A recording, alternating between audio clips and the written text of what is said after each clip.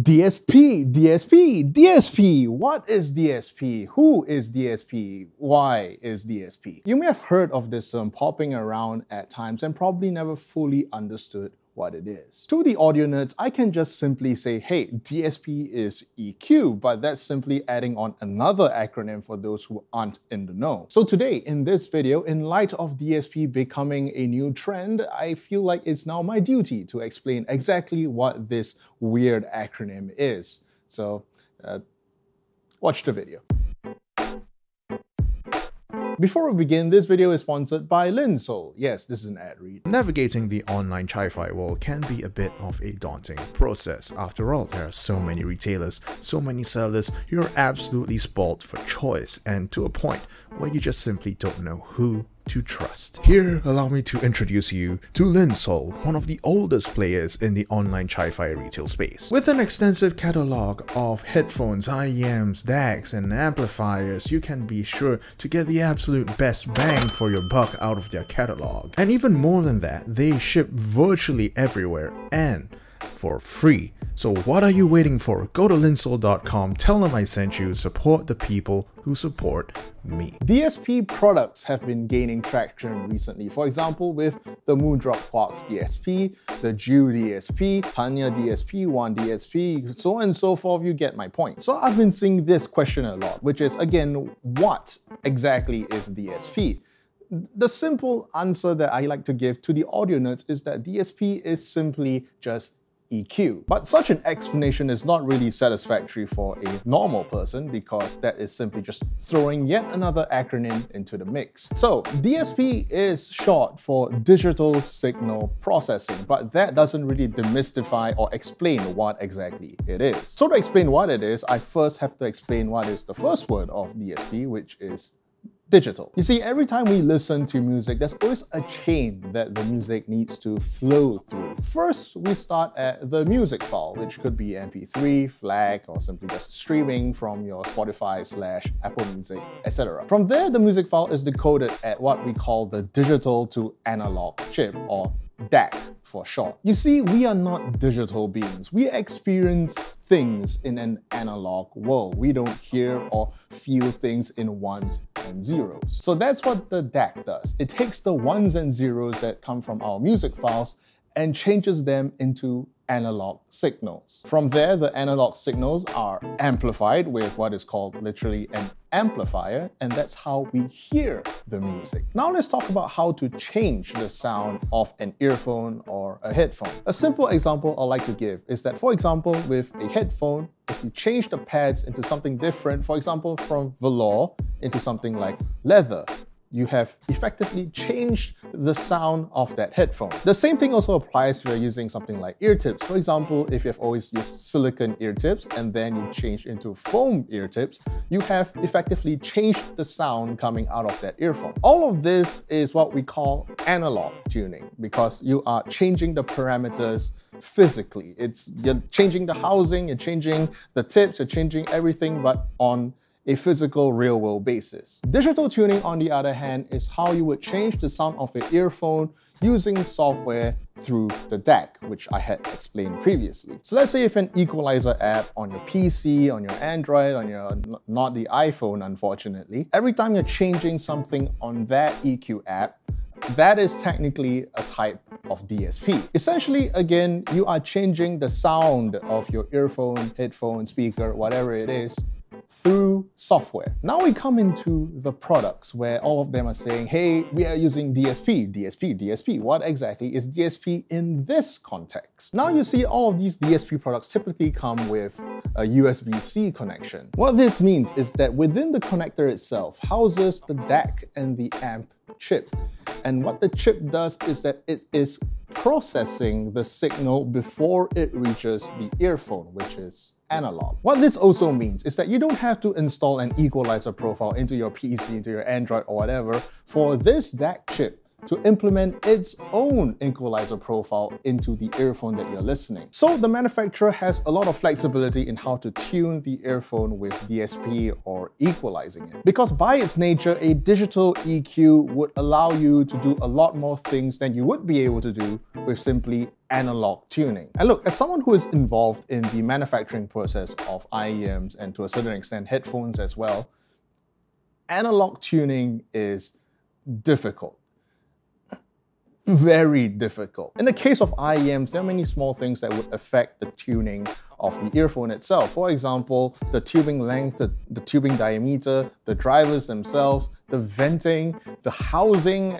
All of these little things would eventually affect the final output of the earphone. And even beyond that, just simply trying to target a specific area in which the earphone is deficient in sometimes is simply impossible because there's no amount of changes to the housing or changes to the tubing that would allow you to target a specific frequency response. I would know. I'm the one who's involved in the creation of many different IEMs, and I would know exactly the kind of hardships that a typical manufacturer would have to go through in order to tune an IEM to their specifications. So in a way, when it comes to DSP, all of these things are kind of null and void. You don't have to worry about the analog stuff too much. If stuff is like, oh, I can't do this, you can simply just kind of fix it in post in a way. Just slap on a DAC chip with DSP capabilities, add on your equalizer profile that fixes the small little problems, and there you go.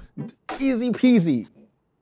Kind of, but not really. Which is what you see when it comes to DSP-equipped IEMs. A lot of them tend to be on the lower end of the pricing scale because it is simply cheaper to fix something on DSP rather than go through the whole nightmare of tuning it analog. That said, there's probably a lingering sentiment on many of your minds. Does that mean that DSP is a crutch? Not really. I know some of you would now have the instinct to disregard any DSP-equipped IEM because, as I said, it's simply easier to do it digitally rather than analog. But the thing is, as a consumer, you're probably using a DSP thing right now. If you're using a wireless headset, a Sony, a Bose, an Apple AirPods Max, for example, you are 100% using a device that has been tuned with some form of DSP. If you're using a true wireless earphone, an AirPods, a Galaxy Buds, God forbid a Raycon, then yes, unfortunately, you are using a device that has been tuned with some form of DSP. And that is not to say that DSP, again, is bad. It is not. It is simply just a different way of tuning a headphone or an earphone. The problem that comes with all of these wireless headphones or earphones is that you have to take into account stuff like the battery, the circuitry, the printed circuit boards. All of these things take up space and also have an acoustic effect on the drivers themselves. All of these manufacturers have to play this kind of fucked up Tetris in order to build their product.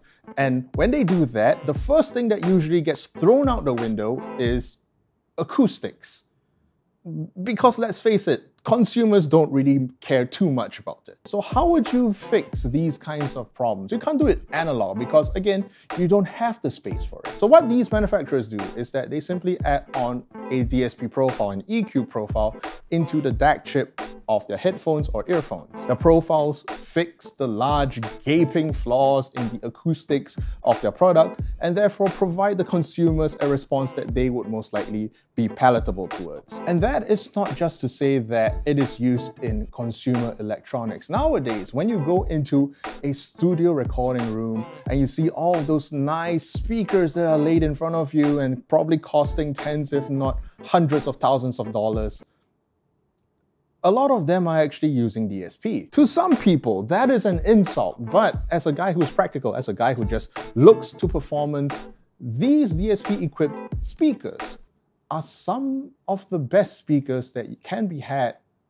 right now. Simply because of the fact that digital crossovers can be as precise as the engineers require them to be, and they don't have to worry about capacitors or resistors being out of specification. So in some regard, DSP is going to be superior. You don't have to worry about the fickleness of the analog world. All you have to do is just input the values that require, and the DAC chip would simply do them as you ordered. And so that's it. DSP is simply just EQ. And now hopefully you would understand the explanation behind what is DSP is EQ. Some of you now may be asking, Crin, what exactly is equalizing? EQ, equalizers. I have a video.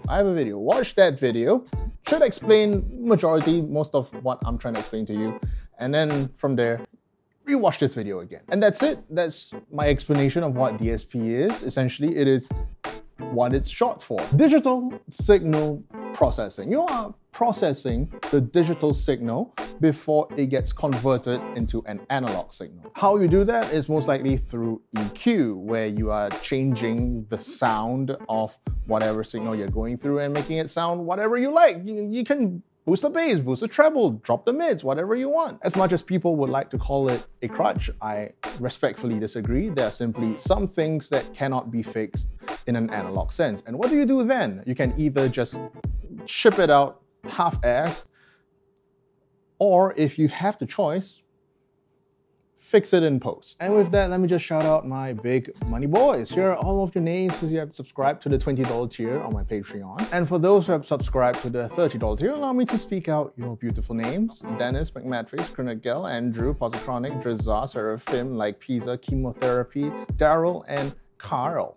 I thank you all. Happy holidays, Merry Christmas, whatever doesn't offend you. See you next week. Don't die. Right? That works? That works? Okay, that works. Fuck off.